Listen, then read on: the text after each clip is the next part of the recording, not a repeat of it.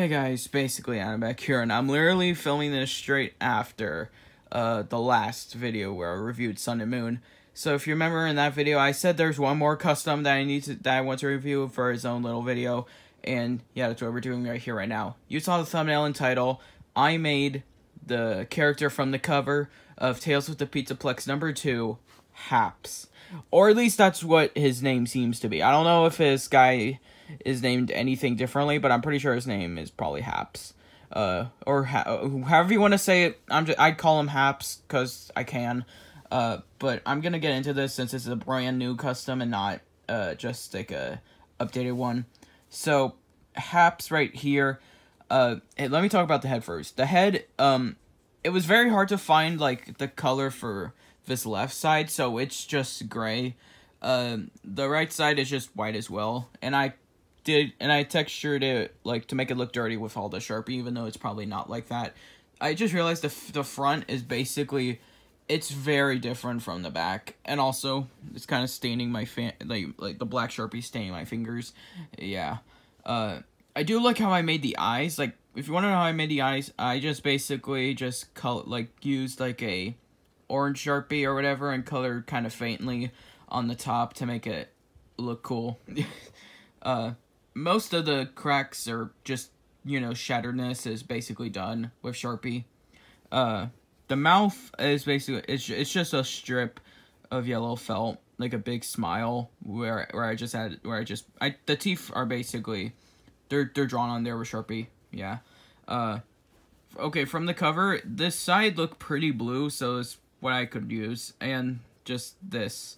Also, there is the help is on the way, although you can't tell what the fuck the way is. Yeah. I did add detail with the Sharpie as well on here. And the originally these two withered marks were gonna be used like with felt, like how I did for that right there. But I just decided to do Sharpie because why the fuck not? Then there's these are like little deposits for something, I don't know what.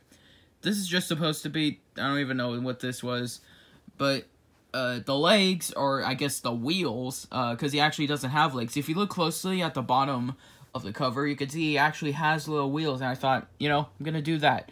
I liked how I made the wheels, honestly. The wheels weren't necessarily hard, they were just like kind of time consuming, just because I was trying to think of multiple ways on how I'm gonna do the wheels.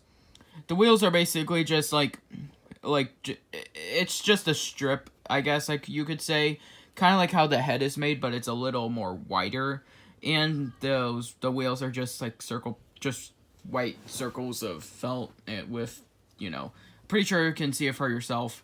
The arms are made the same, like there's like this little yellow tube. I'm gonna call it a tube, but basically, like, originally this little black line was just going to be with Sharpie, but then again, I didn't feel like that. I didn't feel like doing all that, and obviously, okay, this side has more witheredness because you could actually tell that this side has withering on it. The hands are made the same, like the pattern is the same on all sides, like front and back. Well, for most of them, I do add some dirt on the hands when it's not really there. The hands weren't necessarily hard to make, but they're just like, I kind of wanted to do more of them, but honestly, this works better. Obviously, all the detail was done with Sharpie. Nothing too special. Okay, last thing I want to mention, this is supposed to be the light, just so you guys know, like, if you look on a cover, obviously that's the light that is supposed to be on the top of the head. It kind of took me a little bit to get the bulb, I guess, right, but honestly, it looks fine either way. Also on the back, there's the line going straight down through the booty ass. But yeah, there's not much to this, at least from what I can see. If there's anything I've missed, just keep that to yourself and don't tell me, because I mean, I can figure this stuff out on my own. I mean, I made this, and you can point out anything to yourself. Don't say in the comments, or else you're cringe. I couldn't do this zoom in because I'm holding this plushie and he doesn't really stand. Actually, let me try standing him. It probably won't work, but ooh, there we go. Frick, fuck. you have to kind of lean them back. But okay, it's very hard with the wheels just because I just realized it's kind of, I tried making it, putting the body in the center, but I just realized it's a little bit over the center. Right, like it's more front rather than back, or just in the middle overall. But yeah, that's basically it for Haps. I was thinking about making Lolly's game, or just Lolly tonight as well, for the first cover.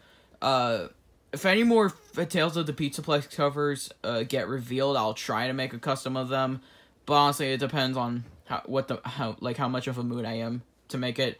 I'm honestly just starting to get right back into customs, just because I focused more on making my Lullaby One Last Night movie, and that took a lot of energy out of me.